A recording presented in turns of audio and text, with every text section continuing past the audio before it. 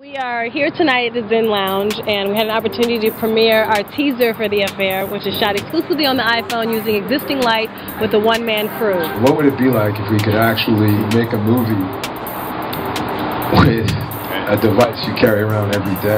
My husband is being modest, so he wrote this feature talking about we've got to take charge and tell our own stories.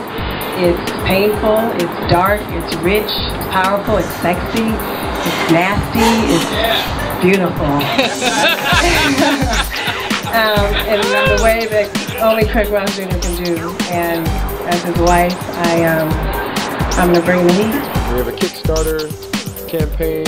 And we thought it would be a great collaboration for our audience and for people who enjoy work and are passionate about indie work and telling stories that are off the grid and that are really about the heart and soul of who we are as people. I'm particularly excited because it's a role that I probably wouldn't find out here in the traditional channels. But this is probably some of your strongest work to date, and I think by shooting it, it's such a minimalist approach doing it on the iPhone that it really has to have characters that are gripping and that draw you in, and The Affair is definitely that.